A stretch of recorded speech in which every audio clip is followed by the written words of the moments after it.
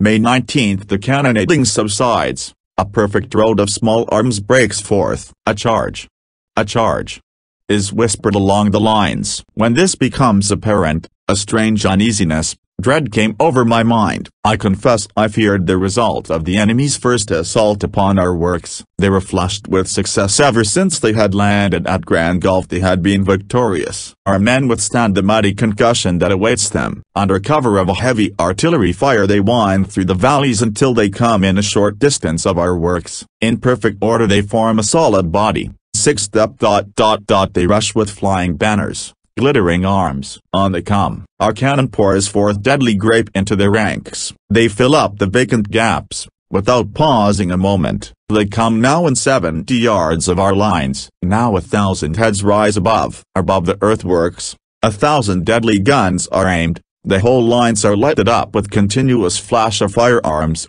Every hill seems to be a burning, smoking volcano. The enemy's solid columns reel, totter before this galling fire like grass before the moving scythe. They fall. After the enemy retired, the smoke had been dissipated. An awful scene was spread before the eyes of our brave men. The hillside was strewn with the dead, dying. Thanks be to the great ruler of the universe, Vicksburg is still safe. All my fears in reference to taking the place by storm now vanished. The same quiet stars now look down from the serene skies. Alas!